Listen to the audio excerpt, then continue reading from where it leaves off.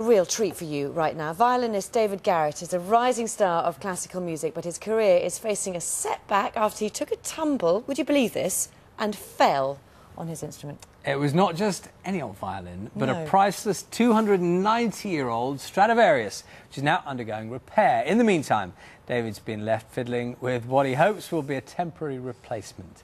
And he joins us now. Good morning. Good morning. Thank you so much for coming in so early in the morning. You were on stage last night, weren't you? I was on stage last night doing the Bruch Concerto at the Barbican. Which Wonderful. Was, a great success, and I had a really great time to do it. We've got a clip of you in action now. Have a look at this. Okay.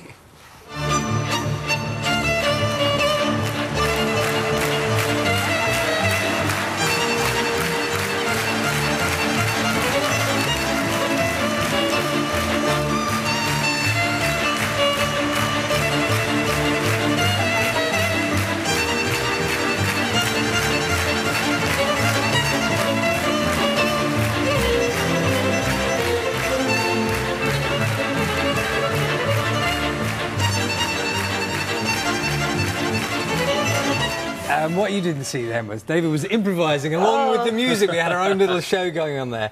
Just tell us about the accident. What happened? Well, I was, ironically, the accident was also at the Barbican a few weeks ago, and I was doing the Mendelssohn E minor concerto. And what happened is my family came over for the show, and I left in the intermission. I had my violin packed up.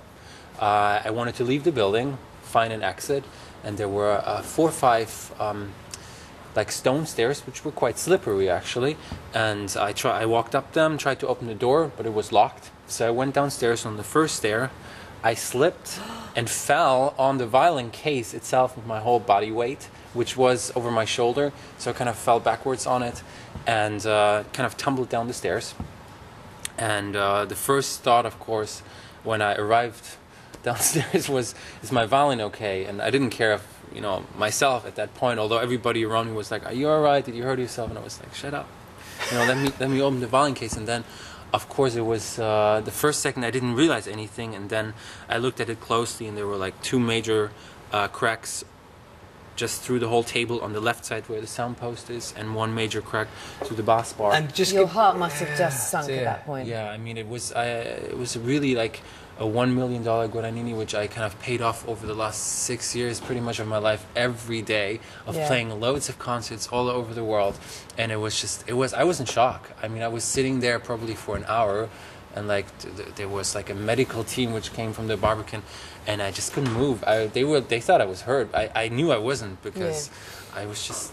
And just give us an idea, because for people who don't know about your level of music, the relationship between you and your violin is absolutely crucial, isn't it?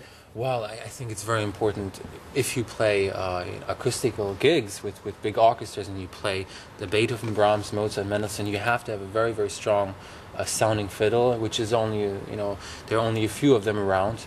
So yeah, you grow kind of together, like as a team. So it's very crucial. You brought the replacement in, though. Yes. Is it any good? What's it like? No, it's fantastic actually. I had the luck that at the last minute, J&R Bears from London, they helped me out and flew in a golden period Stradivari from 1718 for the concert last night. So this is from 1718. This is from Incredible. 1718. It's about Don't drop it. 4 to 5 million. Can you give us a little? I know you've said your play, so would you mind? Absolutely.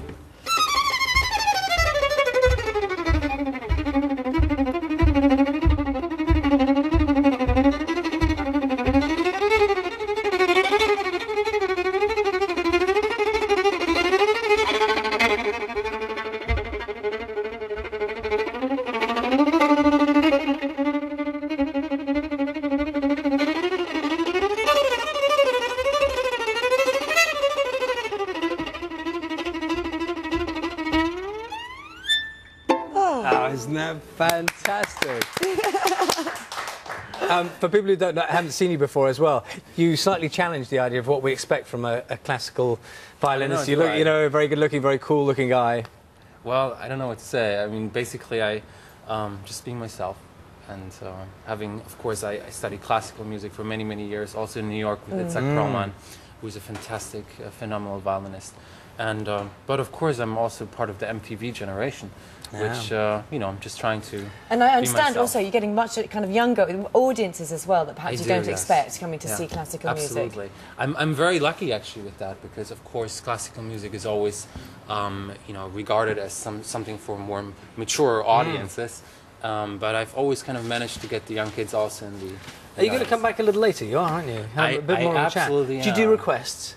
Sorry? Do you do requests? I've absolutely. Well, if someone's got an if there's idea. any Yeah, I was requests. going to say, let us know. Our text number is 61124. The viewers know that. You've heard him. If you want him to play something for you, Not every day you we'll get put- that chance. What are we going to? Yeah, we'll put it together. Just in case, if anybody wants to see me, I'll be back in March. Oh, yes. During the Fantastic. album release in, I think, last week of March or something like that.